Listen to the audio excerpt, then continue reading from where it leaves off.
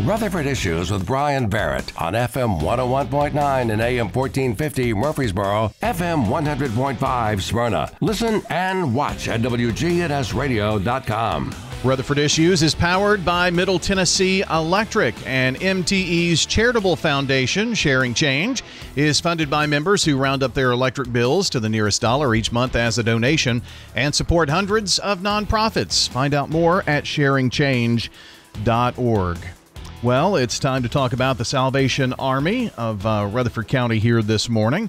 And joining us today are the chair and vice chair, MTE's Jay Sanders, and also Nissan's Greg Armstrong. And Jay, you know a little bit about that Sharing Change thing, right?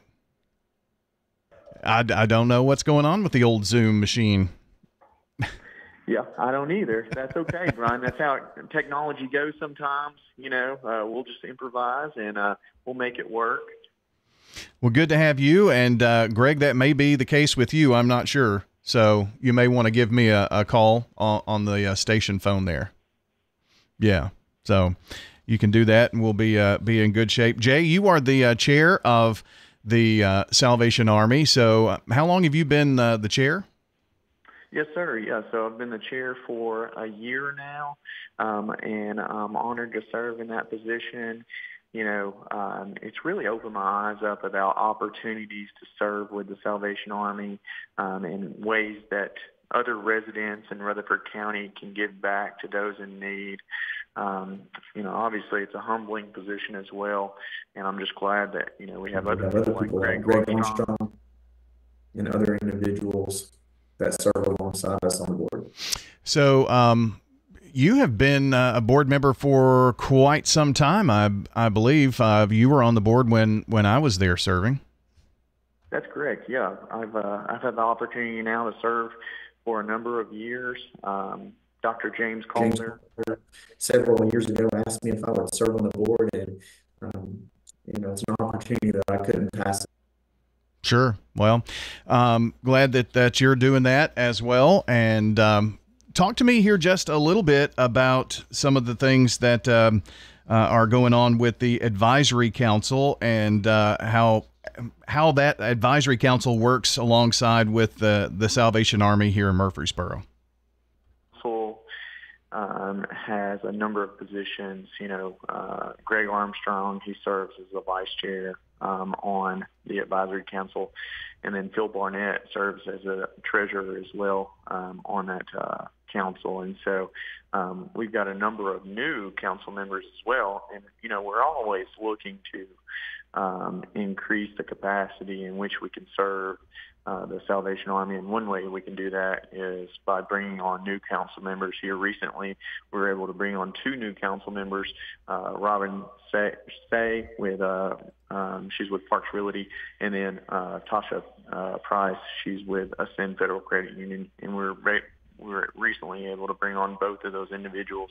They're going to be huge assets to the Salvation Army, and we're just looking forward to them serving alongside of us. That is good to know here. So we've got Jay Sanders joining us, and he is with the Salvation Army's Advisory Council. And the work that is about to go on in maybe the busiest season for the Salvation Army coming up with the Red Kettle and Angel Tree, how important is it for the corporate community here in Rutherford County to get behind the Salvation Army and support? Well, I'll start with that. You know, there's several businesses in Rutherford County, and there's a reason we're called Volunteer State. But there are several businesses in Rutherford County that give back. I want to say that we live in the best county in the state of Tennessee that gives back to those in need, that gives back to the organizations that are serving those in need. And, you know, Nissan, they do a great job. They help out so much during this time period that we're about to begin, coming up and getting ready for Christmas. I just can't thank them enough for all that they do. Ascend Federal Credit Union also pitches in along with Middle Tennessee Electric. But, you know, if you're a business owner or if you work for a business and you want to contribute, we would love to have you out. There's a number of different ways that I would ask for you to consider contributing. Number one would be coming out and ringing the bell. You can volunteer to do that for a 3-hour stint, or you can get a team together from your workplace and come out and volunteer and ring the bell. We always need more bell ringers. Every year I hear, man, this is the first time we saw you this year, and it's late in December, and we don't want to hear that. Whenever we're out ringing the bell, we want people to say, hey, we've seen y'all out in the community a bunch, already, or I've already donated. I saw you guys, 2 or 3 weeks ago out ringing the bell. That's what we want to hear. So we need more bell ringers. We want to encourage you to get out. If you've not done that, it is a humbling experience, but it's also something that I look forward to. I know that I'm giving back to those in need whenever I personally go out and do it, and I know that any residents that are listening right now, if you've considered doing it, it's something that you're going to look back on, and you're going to cherish those moments that you were able to get out and make an impact in our community. I know so many companies that use this as an opportunity, Jay, to give back to the community, encourage their staff to also volunteer, and it can really be a good team building exercise as well. So I know that there are a lot of great companies that use this as an opportunity around the holidays to do that. It is, certainly. You can start a digital kettle there at your workplace and raise funds within your organization. Like I said, you can get a team to come out and volunteer. If you just pick 1 3-hour time slot to come out and ring the kettle, that doesn't mean that you necessarily have to be there for a 3-hour time period. For instance, at Middle Tennessee Electric, we'll have volunteers come out and just ring the bell for an hour, maybe during their lunch period, and then we'll have another volunteer come out and take their place to complete that 3-hour time span. We have Jay Sanders joining us here, chair of the Salvation Army here in Rutherford County, and the Red Kettle campaign that usually is right around Thanksgiving, a day or two before or after, right in there. I guess that's when we'll start seeing the kettles out. Yes, absolutely. We hope that you're going to see those out in the community by that time period right after Thanksgiving all the way through Christmas. Again, I just want to encourage you, hey, if you haven't done that in the past, if you haven't volunteered to ring the bell, we want to encourage you to do that. Or if you have done it, we want to invite you back. We need your help. We need all the volunteers in the community to come out and be a part of this. Aside from the Red Kettle, there's another program as well that I just want to mention, and it's the Angel Tree program. And Nissan, they really help out with this program. They provide hundreds of children in need and seniors alike with supplies, basic needs, and of course children, with toys that they might not receive otherwise. But Nissan does a great job with this, as well as the Salvation Army and donations from individuals throughout the year. There is some just quick notes on the Angel Tree program that I wanted to mention. The Angel Tree registration for families in need will start October the 1st. And so if you're listening today and you know of a family in need, I know it's tough times right now. I know, food is extremely expensive and everything has gone up. And so some people are pretty tight, with their budget this year. And they may not have been in this circumstance before, where funds are so tight that they might not be able to provide something for their children for Christmas. So, but if you know of a family in need, families can visit the Salvation Army, Murfreesboro.org, to find the online registration. Again, that's going to start here in just a few days, October the 1st. Wow. I mean, time flies, and it's coming up here so soon about with Angel Tree, and this is an opportunity. And I think a lot of people are familiar with how the Angel Tree works, but this again is another opportunity for maybe workplaces to get involved and adopt several angels at one time. Oh yeah, yeah. Workplaces can adopt angels, and you will get a list of supplies that you'll need to go shopping for, and then you'll bring over to the Salvation Army for us to donate those needs to those specific families and children.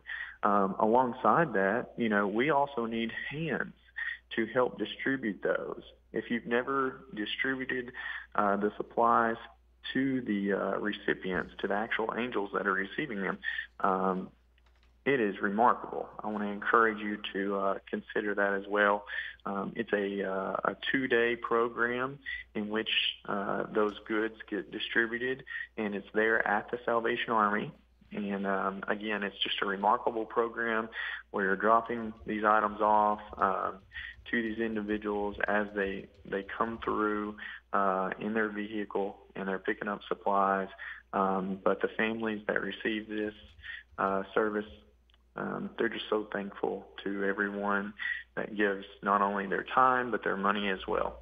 So if you go to salvationarmymurfreesboro.org, right there on you can't miss it. It's the first thing you see is Angel Tree registration on the homepage there. And again, that starts October 1st. And that's salvationarmymurfreesboro.com. And let me go back to the Red Kettle as well for a quick question, Jay. So if someone wants to sign up to ring the bell, I see Register to Ring is an online place to do that. Is that the best way to register? Yes, Register to Ring. Absolutely. You're going to get all the locations and time slots available there within the Rutherford County area, and all that will be online. And then you can also sign up if you've got some teammates at work or church, or maybe just a group of friends that want to come out and give back. You can do that as well. If you have a civic group, those are always great to come out and volunteer. Even if you have maybe a group of children, maybe it's the Boy Scouts or the Girl Scouts, and they need to do something. As long as they are accompanied by an adult that's 18 years or older, hey, we would love to have them out. It's nothing. It's nothing like seeing a young child out there ringing the bell, giving back their time, and knowing that they're making a difference in the community. Yeah, and those who have to have volunteer hours for college scholarships and things of that nature, I mean, this is a wonderful opportunity for them as well. So last couple of minutes here, a couple of things to talk about, and maybe talk about the volunteer opportunities that maybe are there not just during the holiday time. Right. Yeah, and there's several opportunities all year. Daily meals are served at the Salvation Army. That's part of what we do at the Salvation Army. We provide funding to individuals and families to keep them in their home. We provide emergency shelter, as well for individuals that are in need, and then food on a daily basis for those individuals in need. So we want to invite you out again. This is another great opportunity just to come and volunteer, but you'd be serving those daily meals to those individuals in need. Jay, Will there be a Beyond the Bells? Are there things coming up in the spring that maybe we need to know about and let listeners know? Yes, sir. Yeah, there's a couple of events that are going to happen after the bell ringing takes place and after that concludes. So Beyond the Bells, that is an event, a fundraiser event for the Salvation Army, and that will take place. You'll be notified, and we'll send something out as soon as we get a date in place for that. But if you are a company out there and you're looking to sponsor things this next year, by all means, in 2025, please let us know. We would love for you and your organization to join us at Beyond the Bells. And then we also have another event, and that takes place in Nashville. It's called Drive for Hope, and so it's that's taking a swing at poverty and assisting those individuals in need of the Salvation Army. So a couple of great opportunities, and if folks are looking at I know businesses look at the end of the year what they want to do for the next fiscal year if yours starts in January, and so this would be a great opportunity to get involved. And of course, with the Red Kettle campaign and Angel Tree, just lots of great things going on with the Salvation Army. And this stays right here. The Kettle funds that are donations that are made stay right here in Rutherford County, and the Angel Tree helping families, young children, seniors right here in our community. So, Jay, appreciate your work. Salvation Army Murfreesboro.org and registertoring.com to sign up for kettles, and appreciate your hard work there with the Salvation Army, pal. Yes, sir. Thank you so much, Brian. Absolutely. Jay Sanders joining us today, the chair of the Salvation Army Advisory Council from Middle Tennessee Electric. That's it for the show today. Hope you have a great day, and we'll see you back here next time for another edition of Rutherford Issues.